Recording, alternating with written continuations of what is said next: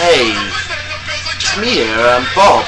I haven't done a video in fucking ages. I don't know why. There's a lot of reasons why, but like I'm not going to go into it now. I'm just going to talk about some things I want to talk about, wrestling related and stuff. I'm a little bit hacked off, or quite a bit hacked off, that I didn't get to see Man Up, or have yet to see it yet, because this is a pay-per-view I've been waiting for for quite a while, and I don't know, sometimes it just sucks. It especially sucks when you don't have the access to order a pay-per-view like I do. I mean, in England, if you have Sky satellite television, you can order WWE pay-per-views and you get TNA pay-per-views for free, I believe, on Bravo. But I know they show Ring of Honor on the wrestling channel, but my mate that had the wrestling channel has moved out somewhere, so I can't get access to that. Plus it's way out of date as well, so I don't think they showed pay-per-views. But yeah, I haven't found Man Up online anywhere, so I think I might just have to do the honourable thing and buy the DVD when it comes out.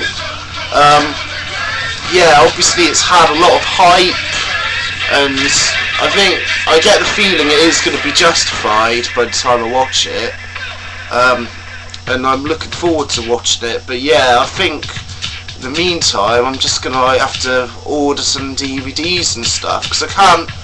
I've had enough of just watching Ring of Honor in bits, you know.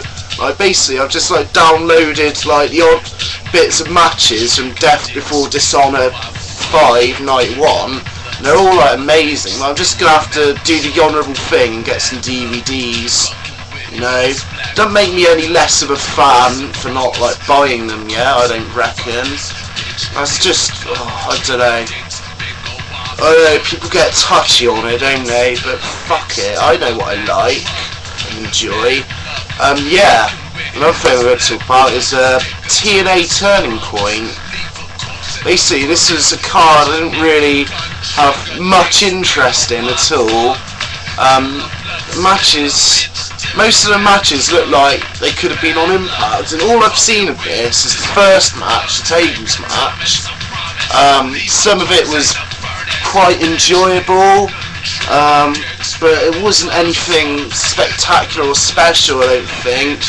And I thought the ending really pissed me off, the ref bump stuff. But at the same time, I wouldn't expect Motor City Machine Guns to go over the Dudleys 2 pay-per-views in a row. So it's kind of what you may expect, but it just seemed a bit of a bullshit ending to me. But yeah, I don't know, the thing that really interested me about this pay-per-view, which I have actually seen, and I'm going to provide a link to, over there, yeah, that's it. Couldn't tell left from right then. Yeah, Samoa Joe's little run, I thought, why Scott Hall didn't show up. God, it was just saying everything that most of the people on YouTube have been thinking, and a lot of people in the internet wrestling community have been thinking, and a lot of what's been rumoured as feelings to certain wrestlers in the TNA locker room, as in 2 types of wrestlers in TNA, basically the old guys that just get along and get paid shitloads, and the young guys that bust their asses and just do it full on. Now, I don't know if this shoot promo was scripted or what, or a worked shoot, in the way that Brian Pillman's was, but obviously wasn't as extreme.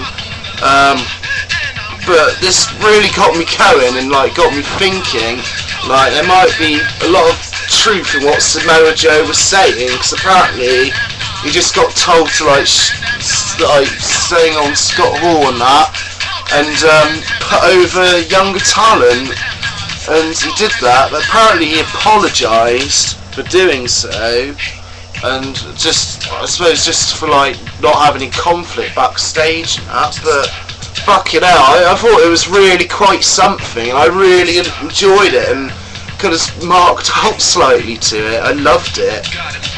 Yeah, I said how Scott Hall nose showing was ridiculous. He took pot shots at Kevin Nash, and it was just so funny about it. It had that feeling of like fucking spontaneity, and I really loved it. Like, and that's the only parts of that pay-per-view I've watched, and that's all I need to watch, because I don't think anything on the card's going to top that. But if you have seen the pay-per-view and recommend any matches to me, let me know, and I'll scope them out. Yeah. So, I really loved Samoa Joe's shoot, that was awesome. But yeah, that's all I kind of want to say. WWE... still trundling along the same, but it's getting a bit more interesting. Armageddon's looking quite interesting. That's like this week, isn't it, I think? Yeah, might have a look at Raw in a minute. Don't know.